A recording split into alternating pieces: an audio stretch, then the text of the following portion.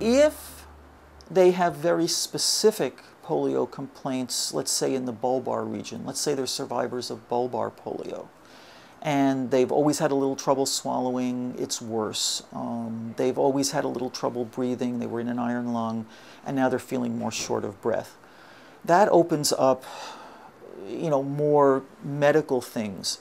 Do they have another pulmonary disease that is contributing to the shortness of breath? Do they have cardiac disease that's contributing to that, or to their fatigue and shortness of breath? If they are having progressive weakness affecting bulbar neuromuscular connections, we will sometimes go on and get a swallowing study where we have them swallow something that shows up on X-ray. We do a fluoroscopy and we can see if the muscles are weak or incoordinated in some way.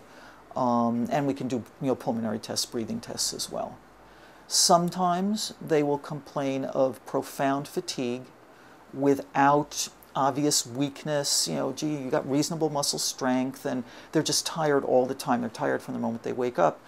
We will then perhaps go on to investigate their sleep with a sleep study, because people can have inefficient sleep related to post-polio or unrelated to post-polio, but both situations directly related to their levels of fatigue during the day.